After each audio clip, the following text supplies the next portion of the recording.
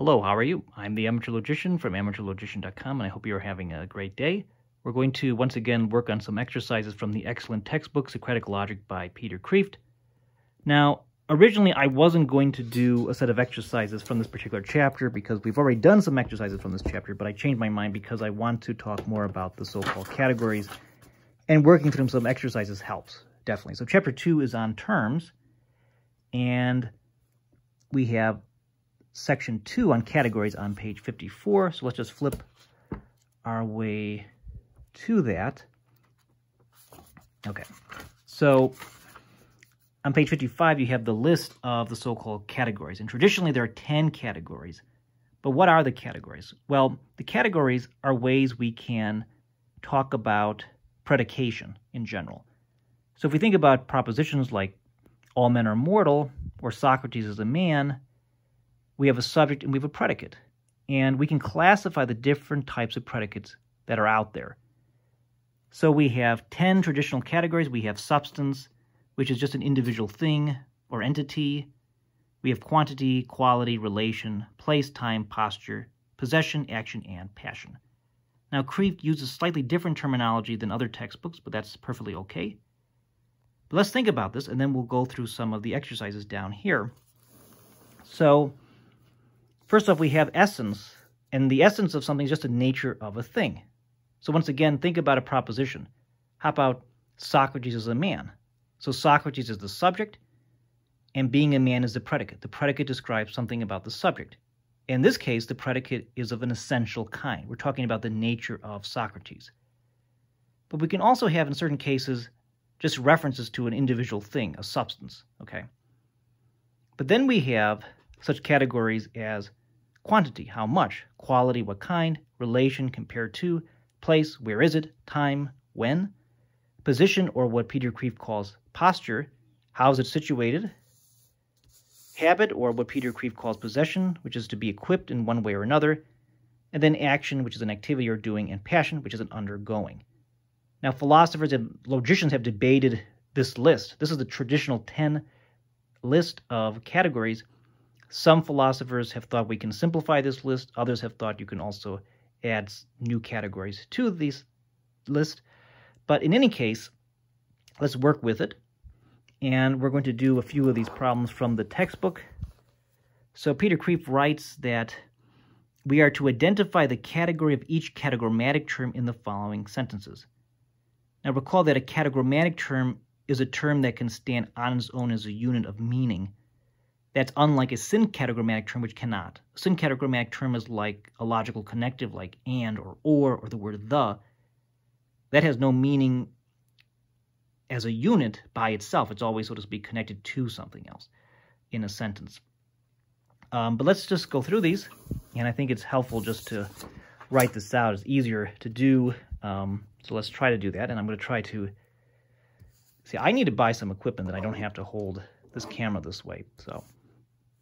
In any case, let's do this. Let's look at the first sentence from Peter Kreeft's textbook. So it says, in the square sat 7 skinny soldiers stuck in the socks at 6 o'clock. There's a very literary style to Peter Kreeft, which you might enjoy. So we can't just think about logic in terms of mathematics, but also we can think about it in terms of the liberal arts and even sometimes poetry, believe it or not. Yeah, we can relate logic to poetry, at least in certain cases. Okay, so let's think about the terms. So in the square, So in the square. So in is a relation. So in here is a relation, right? The square. So the square is clearly a place. So we're thinking about the different categories. We're trying to identify these terms in terms of the 10 categories. So this allows us to think more clearly about sentences, so we can classify things better, we can think about the nuances better. So this is a very helpful exercise, actually. So in the square sat 7 skinny soldiers. So sat, well, that is clearly an action, right? Sitting is an action. 7, clearly a quantity. So this is not so bad. I think it looks harder than it actually is. Skinny soldiers. So being skinny that's a quality of the soldiers. So soldiers, well, those are substances. So we can point to those soldiers. So they're stuck in the sock. So stuck is a posture or position. Position or posture. In the socks. So in, once again, we have a relation. In the socks. So is it socks or stock? Did I write that correctly? I wonder. Let me see this. In the stocks. Yeah, I knew that was... Yeah, I knew that didn't make sense. Yeah, that's supposed to be stocks. I'm sorry. So this is stocks. And that is a substance. Or substances at 6 o'clock. So 6, of course, is a quantity. And o'clock, we have time. So we can think about words, terms, in terms of the categories. This allows us to analyze the meaning of words, of sentences, of propositions in a more profound way, without question.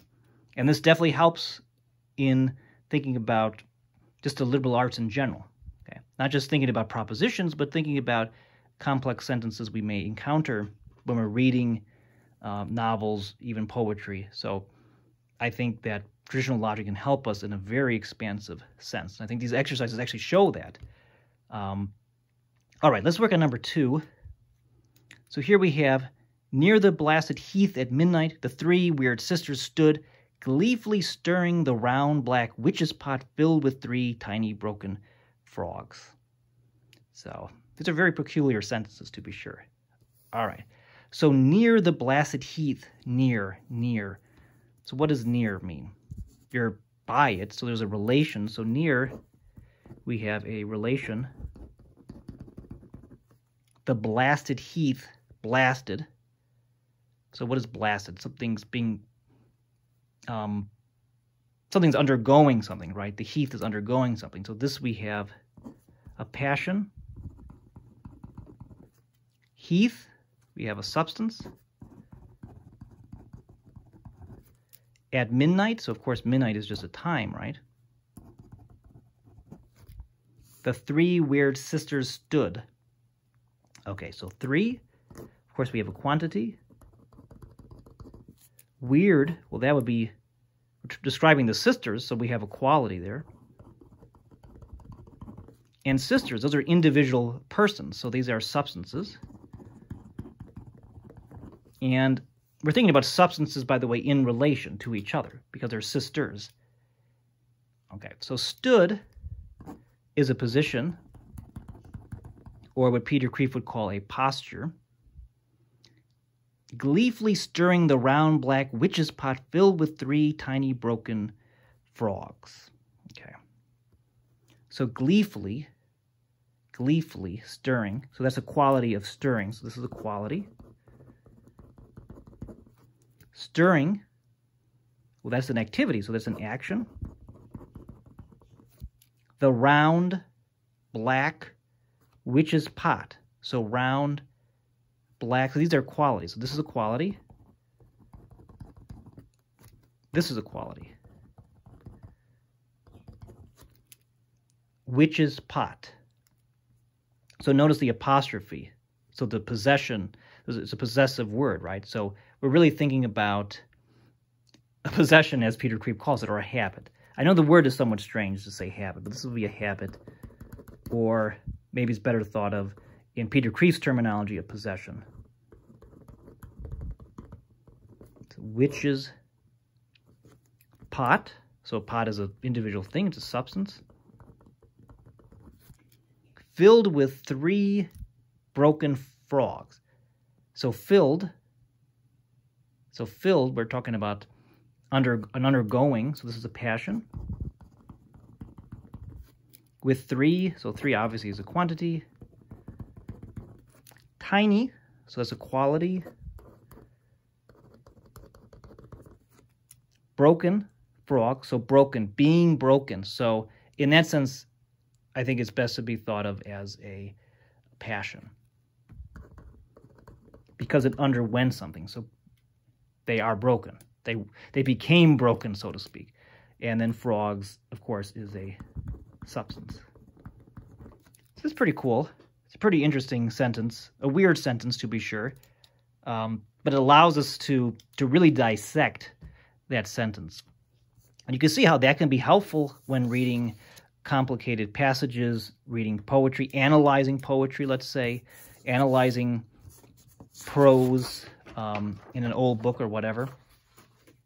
We'll do 2 more problems, and let me make sure I don't make a mistake here, besides just pointing the camera in ways that I don't like, but hopefully this can be, hopefully you can still, you know, see this and it's not too distracting, my movements and so forth, or shadows. Okay, so number 3 is politically proper Professor Pete, painted partly pink, preferred puzzling paradoxes of pop psychology, ponderously pontificating. Another very literate style here with this sentence. All right, so politically proper Professor Pete. Politically proper. So politically proper. We're describing that Professor Pete, right? He's politically proper, so it's a quality of him. So politically, quality. Proper, quality. Okay. Professor Pete, so that's a particular person, so we have a substance. Painted partly pink. So painted, he was painted, so that is a passion. He underwent something, right? Being painted. So partly pink, so we have a quality, and no,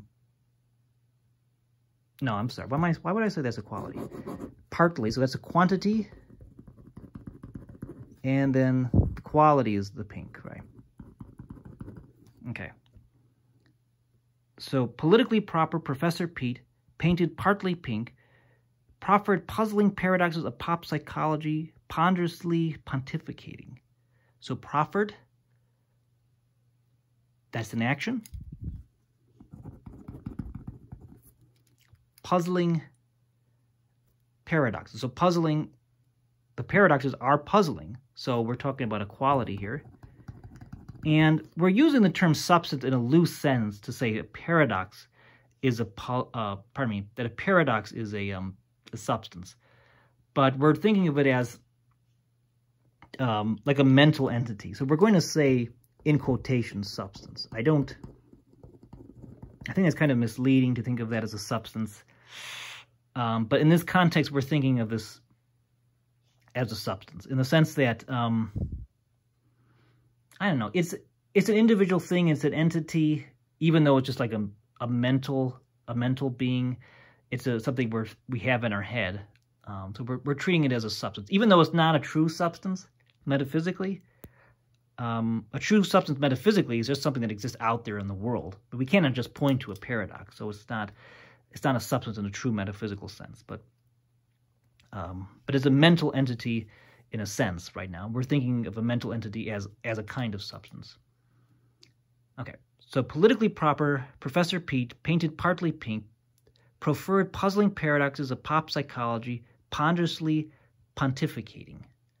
So we have pop psychology, so pop is a quality, and psychology in this sense also we will call a substance. And I put that in quotations. So it's a substance in a very loose sense. Ponderously, pontificating. So ponderously is a quality. And pontificating, going on and on, of course, is an action. And I'm sorry if I'm pontificating, by the way. Okay. I'll try to get better at doing these videos. I'm just an amateur, trying my best. Okay, maybe you're trying your best too, because some of these exercises can be tricky. Number 4. Yeah, this is definitely, this book is written by Peter Kreeft, trust me. I mean, if you've read any other Peter Kreeft book and some of his humor, you will understand why these sentences are the way they are, honestly. Okay, so who said Catholics cannot be fun and create crazy ideas and say crazy things? Okay, okay. Number 4, pooping on pieces of pork in the park is proper performance for perky pelicans. Okay, yeah, this is written by Peter Kreeft, I think. Okay, joking about pooping. Yeah, I think that's, yeah, this is a Peter Kreeft book. Okay, so pooping, what is that? What kind of category is that? Well, it's clearly an action, right? So this is an action. Pooping on pieces of pork, on. So on is a relation. Pieces of pork, so pieces of. We should really think about a quantity. Pork would be a substance, right? In the park. So in the park, well, that's just a place, location, is proper performance. So performance is an action. Proper performance. So proper is a quality of performance. So proper is a quality. And performance is an action. For perky pelicans. So pelicans obviously are substances. This is a substance, or substances. Perky, well, it's a quality of them. So this is a quality. Okay. So now we have pooping on pieces of pork in the park is proper performance for perky pelicans. So you might not think this has anything to do with logic, that sentence, but we can nevertheless use logic to dissect that sentence, even a sentence as crazy as that one. All right, so this video has been a little bit longer than I would like, I suppose, and I'm sorry if the quality is not, you know, up there with other YouTubers. You know, I'm just an amateur just beginning at this. It'll take me a while. I'm slow, okay? It takes me a while to improve on these types of things, especially with my speaking abilities and so forth. I still have to work on that.